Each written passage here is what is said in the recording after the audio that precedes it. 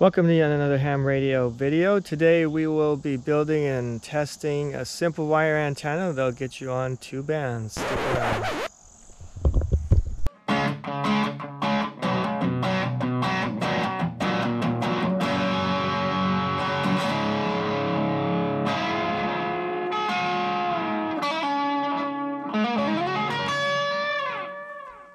Well, it's a beautiful Saturday morning here in the Conecuh National Forest.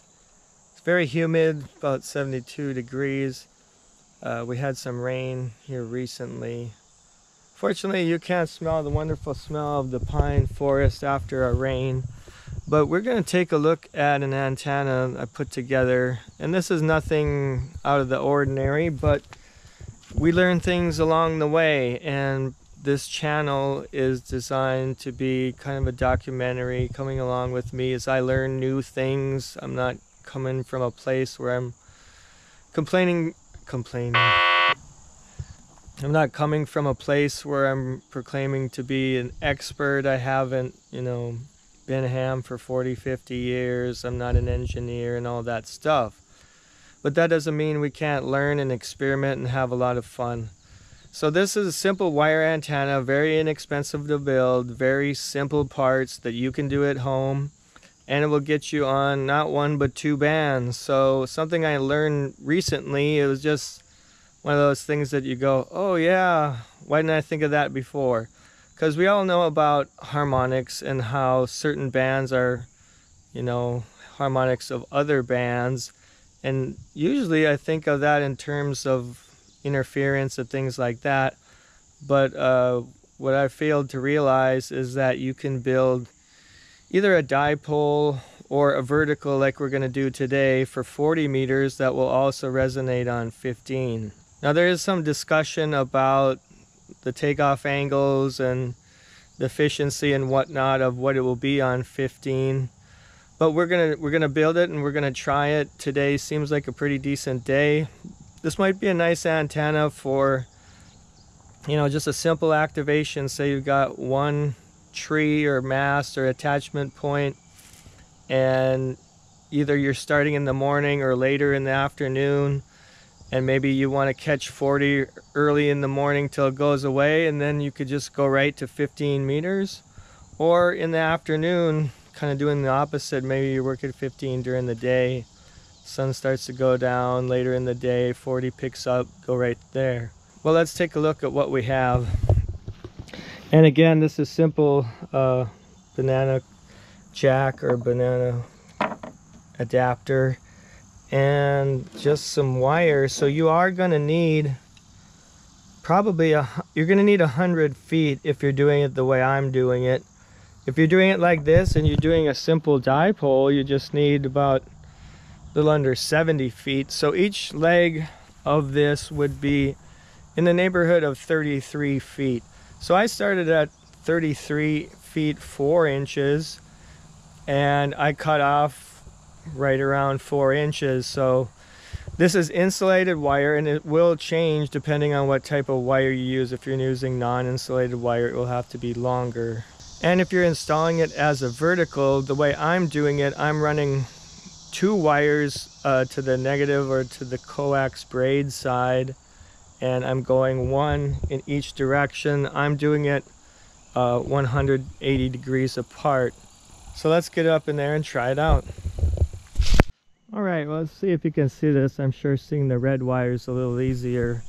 This is just stuff I had laying around. If I was building it to use regularly, I would use different colors. So take a look here. Both this one, the red one, and the black one are to the black side of the adapter, and then the red is just the vertical element going straight up. So it is, 30 some feet on each side. So it does take a bit of room, but in this case, this is not a big deal. We're off the road. Nobody comes back here, so I'm not too worried about safety issues and things like that. And let's take a look at the meter. So I'm right kind of where the general portion starts on the 40 meter band, and Let's go to 15. And it drops down, you know, basically in the voice portion of the 15-meter band. So it will work. I mean, it is kind of a compromise. It's not exactly a dead match for either voice or CW where you want to be, but it will definitely work. So let's try it out. CQ, this is Kilo Quebec 4 Delta Uniform X-ray, parks on the air. WD4 Echo Romeo Mike. WD4 Echo Romeo Mike, good morning. Nice 5.9 here in the park of South Alabama. Alright, you're 5.7 here. I'm in southern Georgia, right on the Georgia-Florida border. Exactly where you're located.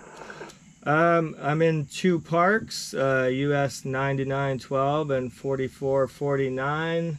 This is in the Conecuh National Forest, right on the Florida border, the Florida-Alabama border. Over. Oh, okay. Well, I'm in Quitman, Georgia, near Valdosta, so you're not that far from me, I guess. But anyway, good luck with the parks on the air.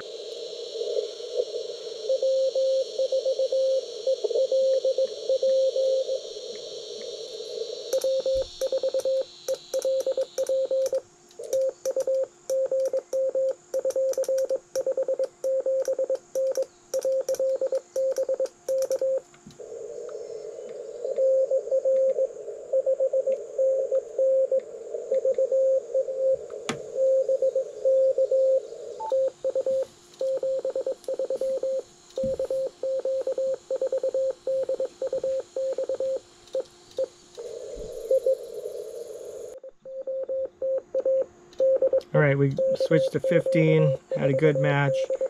Just started calling CQ.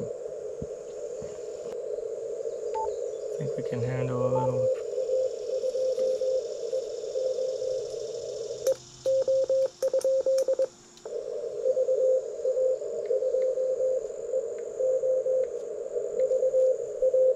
There we go, that helped.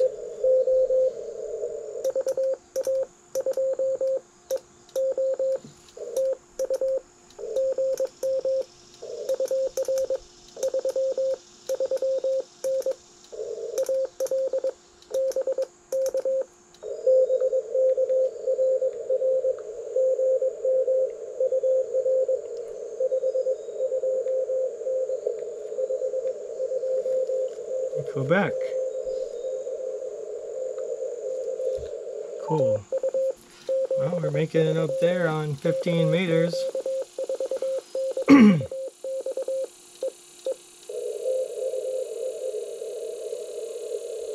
the air, this is Kilo Quebec 4 Delta Uniform X-ray. Hello, 15 meters. CQ, parks on the air. This is Kilo Quebec 4 Delta Uniform X-ray. Kilo November 4 Victor Alpha. Kilo November 4 Victor Alpha. Beautiful signal here today in South Alabama, 5.9 into the park. QSL, I got you between a 5.3 and a 5.5 here in Virginia right now. All right, very good. Glad, thanks for hunting me today. Hope you have a great day. 7.3. 73. Testing. Is the frequency in use?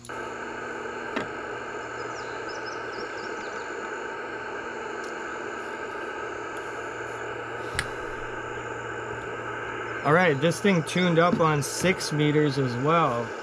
So I'm gonna use the meter and see, you know, how far off it is, but the radio tuned it, so this may be a 3-band antenna.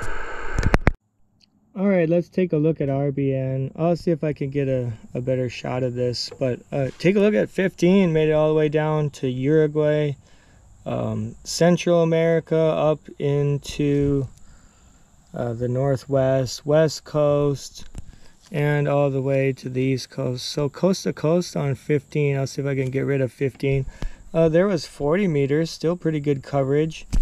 And the bonus of the day was made a contact on 6 meters. Let me switch over to my other map. So here's my map from Polo. So this is the actual logged map. The other map was RBN hits, so that was a little bit different. But yeah, not bad. I was very impressed with this. I'm glad I figured this out, or at least I discovered it. It's kind of like Callum from DX Commanders. Like, I didn't invent anything. I just discovered, you know, he discovered stuff people have been doing for a while or done before.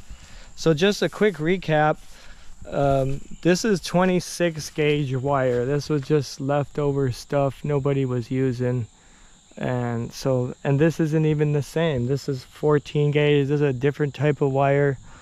I think I may build, you know, a more permanent, more heavy duty one of these with some thicker wire gauge, because when you go to a thicker wire gauge, you're going to expand your bandwidth a little bit, and I don't have the data on that. I'll probably take a look at, if nothing else, for durability, and you know, you don't have to worry about power handling or whatever. But if I can broaden the bandwidth just a little bit to bring some of the other bands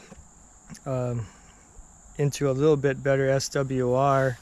And like I said, I was intending on 40 and 15. It definitely worked well for that. I made several contacts on both of those bands, and then just to kind of wonder what would happen, what the heck, tried 6 meters, and that worked. And I did make a contact on 6 meters. He said I was sounded pretty good. This guy up in Boston, and he was impressed for a little station out in the woods. He said he'd give me a pretty good signal report. So thanks for coming along. Hope you enjoyed it. Maybe you should try to build one like this. Just one thing before I go. You may say, well, why not, you know, an off-center dipole, or, you know, the popular end-fed halfway that's really popular for parks on the air. Well, that also is a 49-to-1 transformer, which, you know, you do have some losses there in a transformer. This has no transformer. So it's no losses, and it's simple. And anybody probably has the stuff laying around to go make one of these, and it may end up actually working better. Just depends what you want to do. It depends what bands you want to be on. But like I said, for it worked pretty well to go from 40 to 15, because by the time 40 was starting to fade, 15 was picking up. And obviously 20 is always the go-to for parks on the air. But again, thanks for watching. Hope you enjoyed it. Let me know in the comments. You watched yet another ham radio video. This is JKQ4DUX73.